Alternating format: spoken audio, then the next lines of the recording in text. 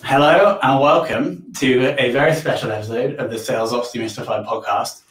Today we're going to be doing something a little bit different because we have someone here sat in the room who has experience in the role, but now has transitioned to researching about the role. So, Anthony, welcome to the show. Thank you very much, Tom. Anthony currently works for Forrester, who produce thought leadership in various different industries, but Anthony specializes in sales operations as he has a background in that previous to joining Forrester. So we're not going to go through the normal 8 questions because there are some trends we would like to discuss. So we have 6 of them. We're going to move through them, and hopefully this is going to be maybe less practical, but more insightful and maybe even inspirational. Inspirational indeed, yeah. So before we do jump into the trends, can you just give us a bit of background of your sales ops experience so we know, so we have credibility Sure. in the conversation? Yeah, so I spent the last 5 years as a global head of sales operations for a global services company. It was a worldwide company. I was based in Dublin, managing a virtual global sales operations team. So all of the challenges that I think, when I look through some of the previous sessions that you've done with other sales operations leaders, very typical, very, sort of things I experienced myself, right? Whether it's how do I evolve a sales operations organization, how do I solve planning challenges, compensation challenges, whatever it might be.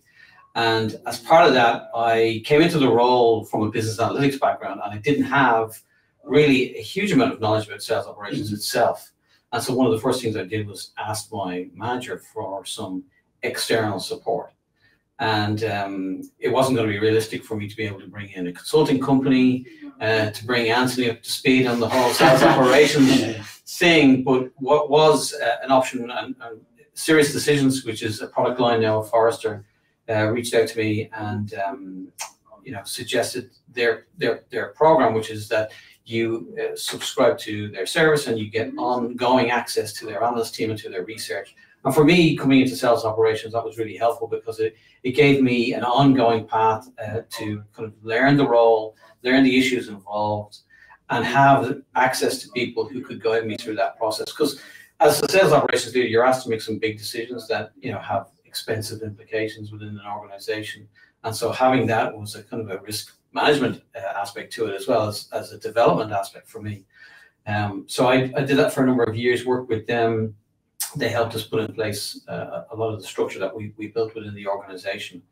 And then last year they asked me to come and join them. So to, step outside from the day-to-day and actually look at the sales operations function itself, right? How do we evolve that function? How do we make it more strategic? How do we make it more of a business partner to the rest of the organization?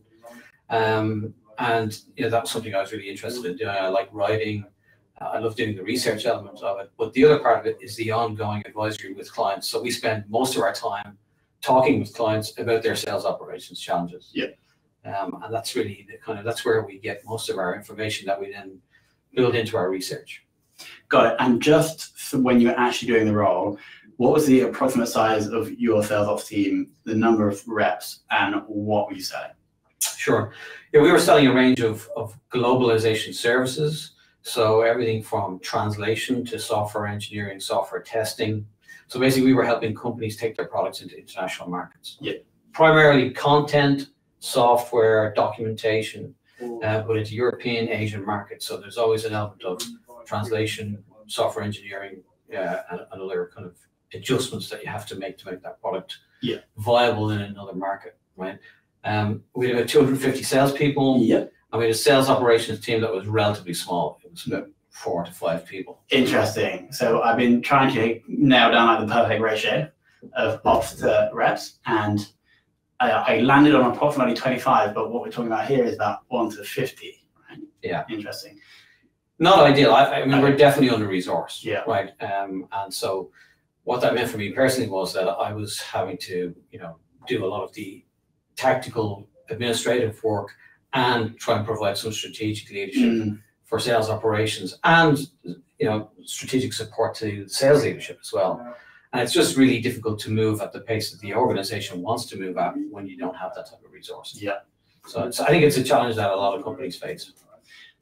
And now you've moved, I don't want to say to the dark side.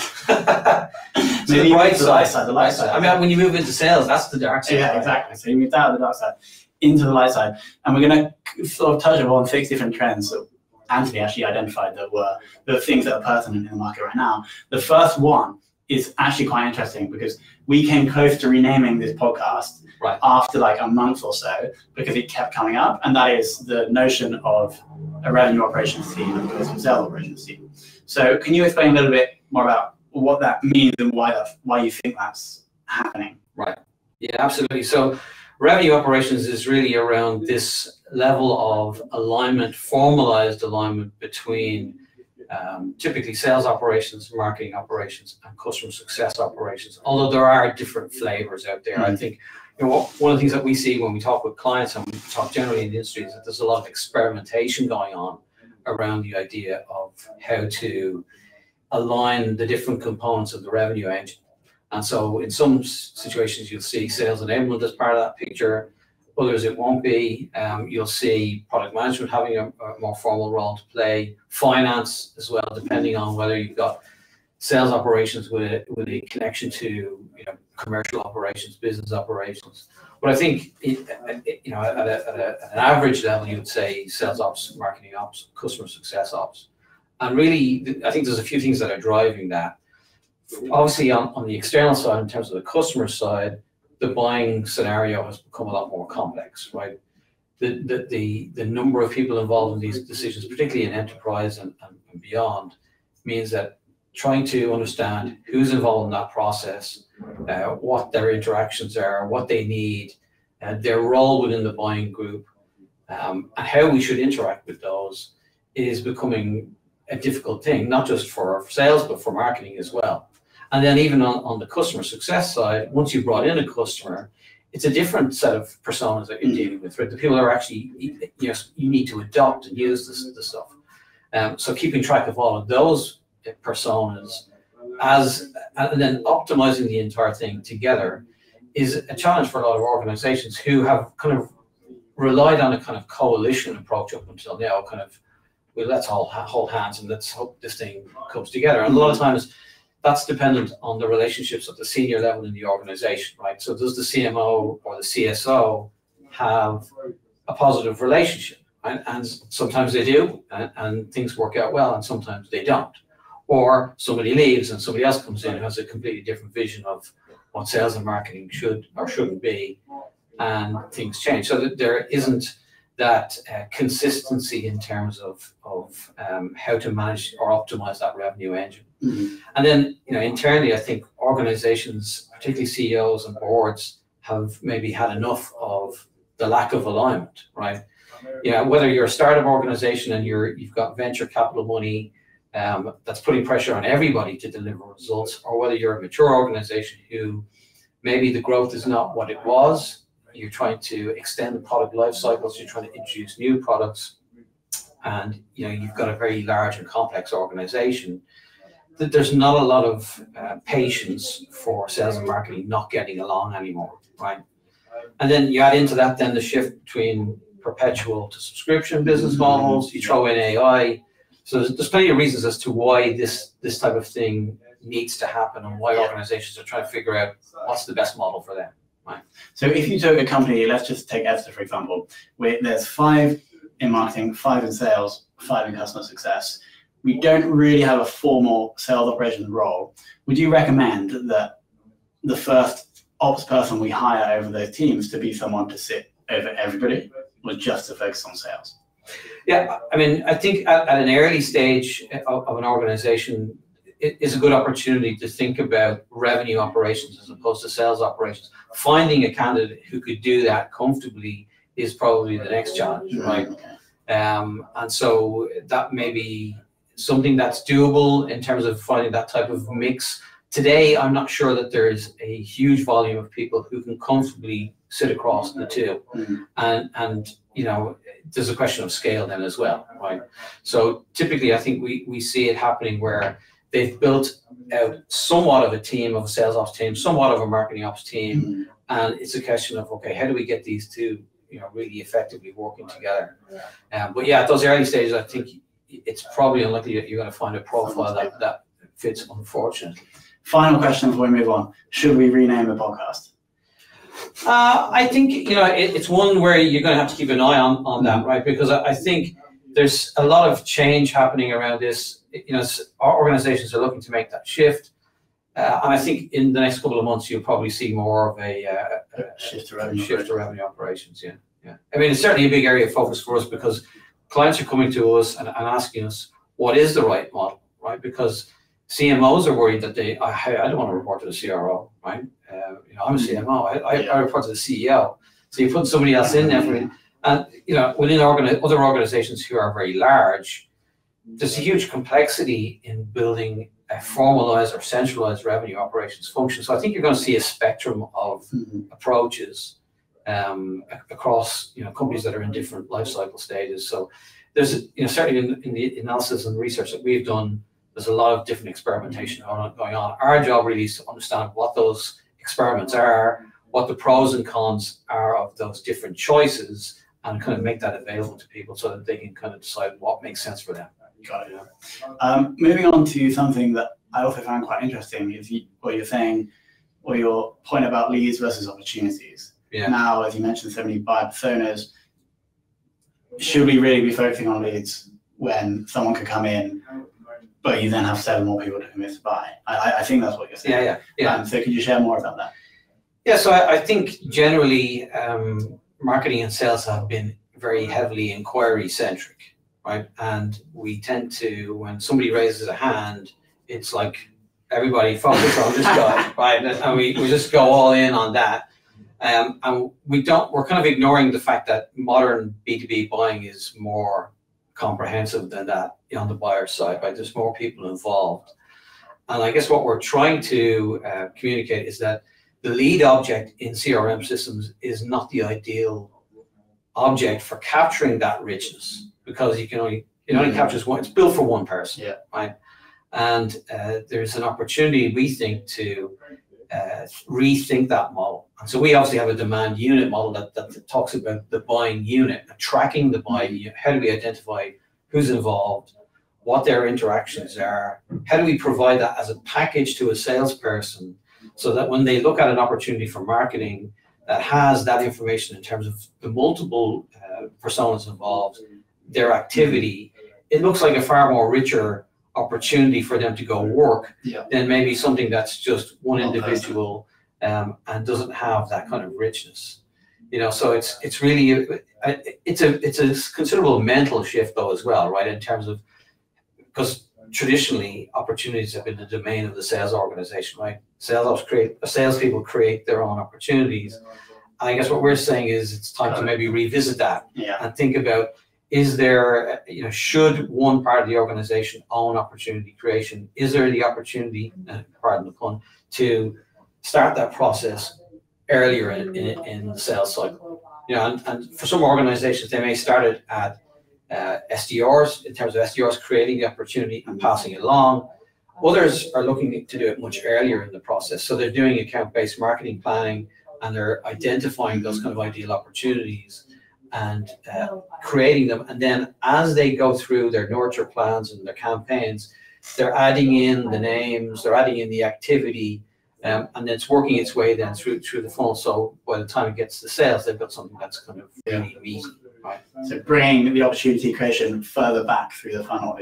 Are you actually seeing people doing that, or you think that? No, we're seeing people do that. Yeah, and it is a shift, right? And there's a lot of work to be done to get everybody aligned around that idea, particularly sales, right? I think from a marketing perspective, they want to be able to deliver greater value to the sales organization, right? They want to have greater return on investment in their campaigns and their other activities. But that's where that revenue ops mindset, that alignment mindset is really required to make those type of changes happen. And in the organizations that we've worked with who have put that in place, that's kind of been the prerequisite, right? You can't do that type of stuff if you don't have that buy-in, across the functional leaders. Agile in sales. Yeah, so I think it's connected to revenue operations in a lot of ways. I mean, if companies decide that they want to take a a centralized approach to revenue operations, then that's fine. Then you've got authority across all of the parts of the revenue engine.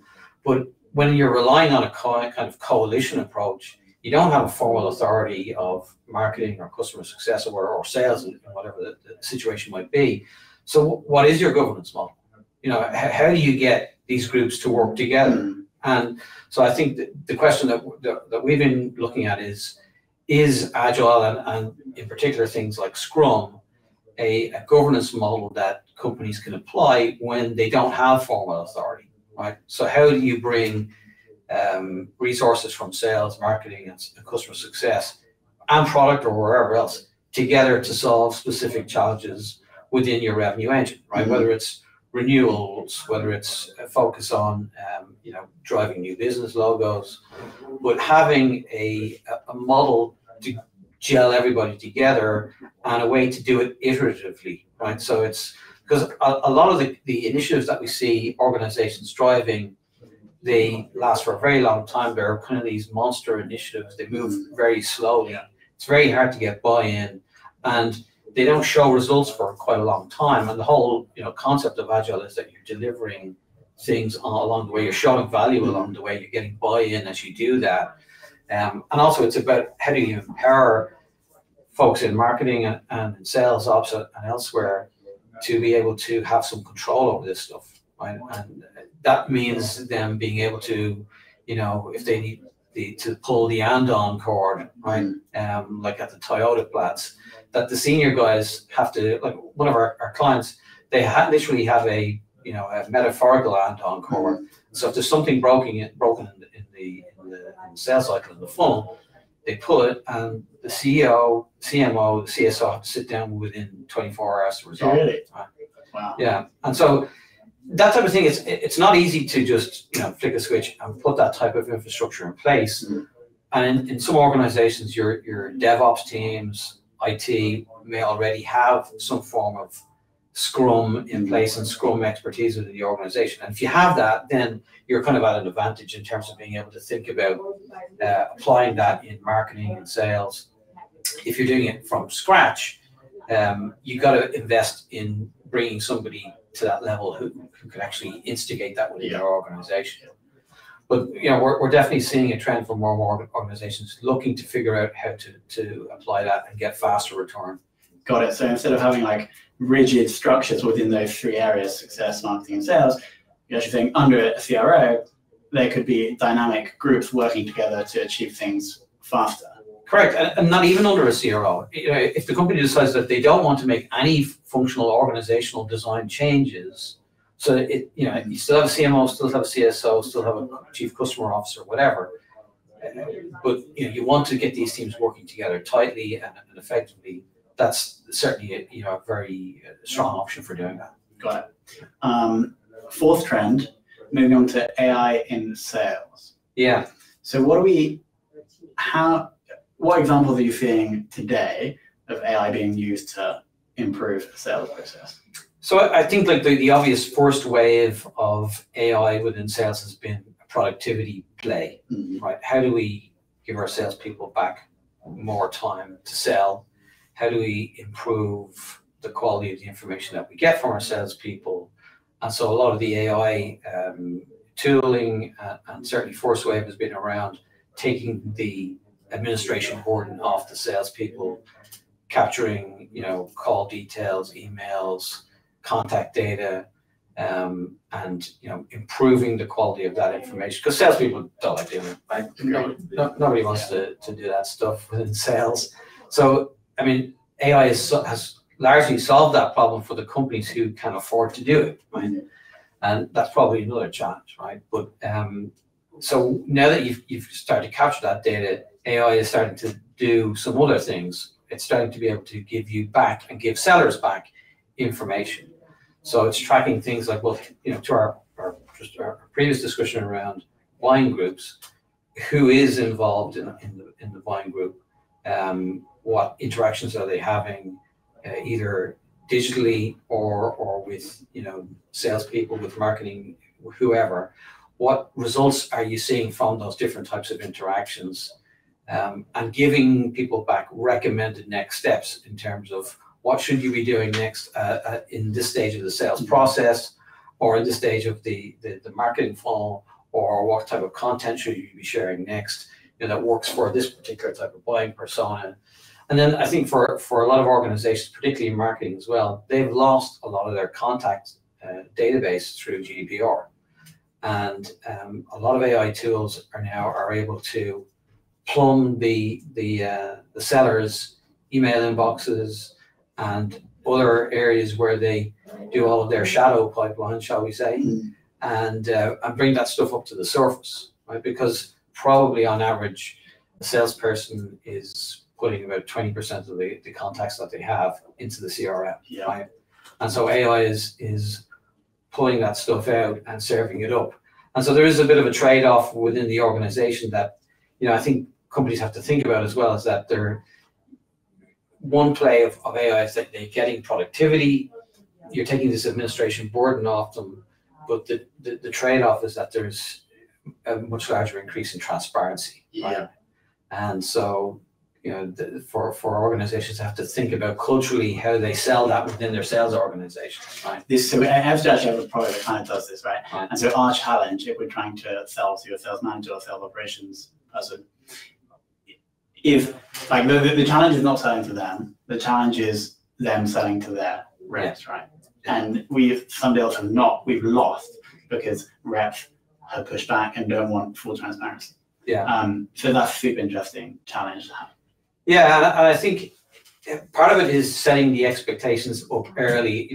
We've seen some examples where clients have put in place systems, have not had the engagement with the sales staff, and that's they haven't been upfront about the fact that they're putting these tools in place, and with good reason, right? A company has to have transparency into in the same way as Uber has transparency into all of its drivers and what they do.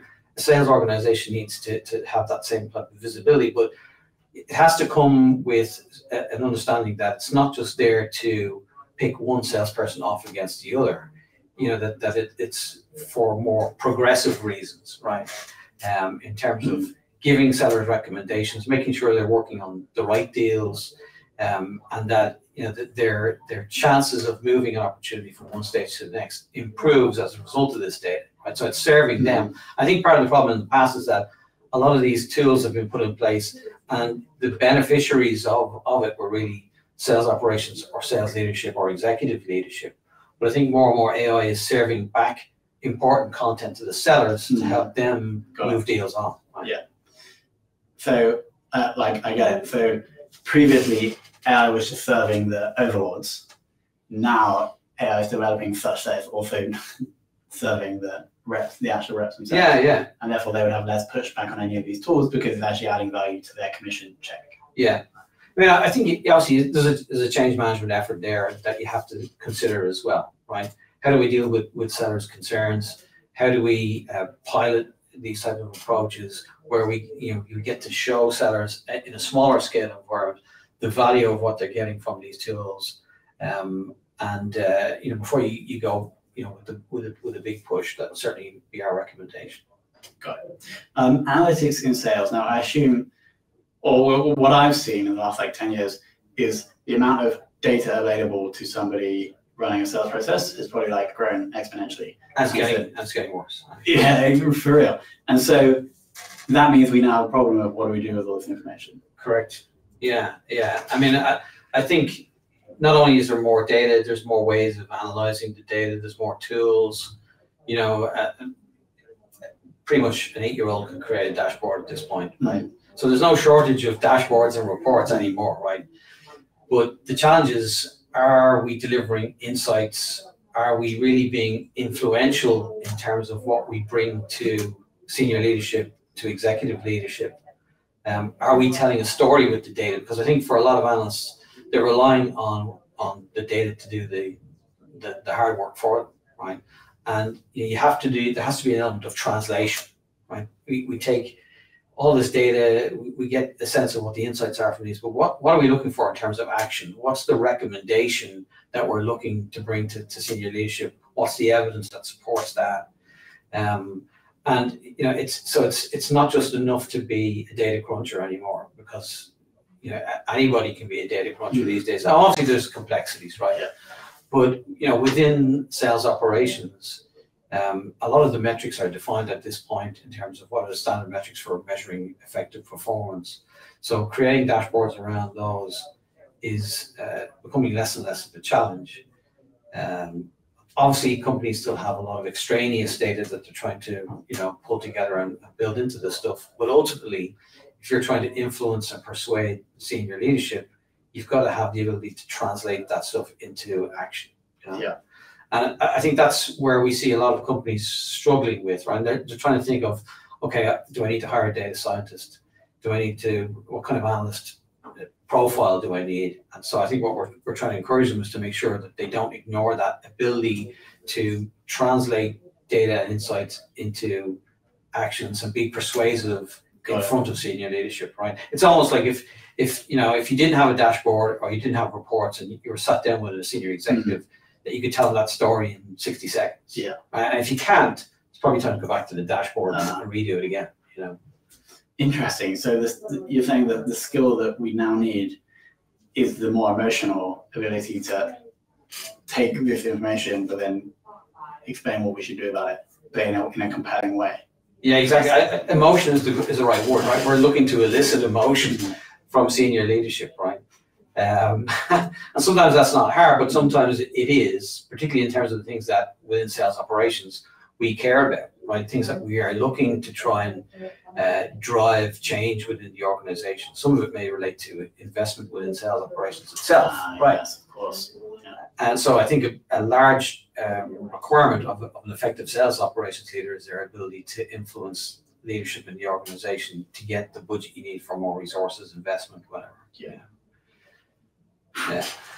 And finally, in a related point, I guess, tech stack, or like prioritization of tools, the amount of tools we have now, and budget. Yeah. You're seeing some kind of, well, I guess, more tools, same amount of budget. Is that a challenge?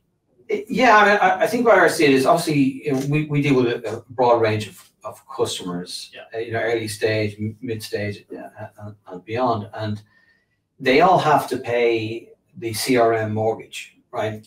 Like, before you can feed the kids and dress them, you've got to pay the mortgage, and it's substantial, right? And I think for to that topic we were just talking about in terms of persuasion and getting greater investment, it's a tough one because there are an increasing set of tools now to wrap around the sales organization that are really kind of transformative, right? And you guys are part of that. But for a lot of organizations that we speak to, they're struggling to get the additional investment required to actually bring this stuff to life within their own organization. And I think that's going to be an increasing source of frustration as to how, are they getting enough value from their CRM systems? And what can they do about that? Because, every year, if you take an average organization, 250 salespeople like I had, I don't know what the average is these days, but it's probably close to $500,000, right? Every year. So the FD is seeing the Salesforce invoice, and then it is trying to justify the ROI, and then you're coming and being like, hey, I want to do this, I'll just create something, and they're like, Yeah. So I think that's a challenge, but I think to deal with that, companies have to really look at their technology strategy for sales operations. What are the investments that could make a significant difference, particularly in terms of seller productivity, right? That's a very obvious place to start, right? And because anytime you can give sellers more time in front of customers to go prospect, to meet, that's definitely the right thing to do. And there's very different ways to do it across the industry, but taking a hard look as to how could you drive improvements around that? How could you give them back that time? That's definitely a good place to start. Got it. And a question I want to finish with is the question we finish every interview with is, who in the world of sales operations has given you the most knowledge? Who's been your inspiration? Yeah, it's a pretty easy one. It's my boss. That's going to sound really cheesy, right? But watching. Yeah, Dana Terrian is the practice leader for sales operations. And I say that because he was my a mentor really as in this role as I joined it last year, but previously as a client, right? Yeah. So he's somebody that kind of has guided me through this sales operations journey that I think a lot of the folks who watch this podcast are on as well. So having that person who can kind of give you an understanding of how to evolve your career in sales operations, what are the issues, what are the different perspectives on it, because as you move from one organization to another, or you move from one transition to another as an organization matures, things change, priorities change. And what worked in the previous company, what worked in a previous stage is not necessarily what's going to work this time. Yeah. But I think he's been really kind of a mentor for me. So that's There we are. Yeah. Awesome. The check is in the post. So I always try to summarize with like the insights that I really thought were interesting, but there's probably too many in this one. The ones that stick to my mind there are how easy it is to like visualize data, and that's now not the problem anymore. The problem is trying to emotionally influence people with a story. Yeah. Having teams work within a revenue operation in an agile fashion, I think is really progressive and really interesting. And I'd love to see, maybe we will link to some of your research somewhere on the webpage. Sure. If we have any case studies or examples there. So that's super interesting. And the final one is the CRM mortgage and how the real challenge in getting investment for other tools if you're not able to fully utilize or prove the value. So we will link to Forrester and Anthony on LinkedIn somewhere around this video or audio. So if you do have any questions, I'm sure you can reach out and then obviously potentially work with Forrester if there's a need. But that was super insightful. Thank you so much for your time. No problem. Pleasure.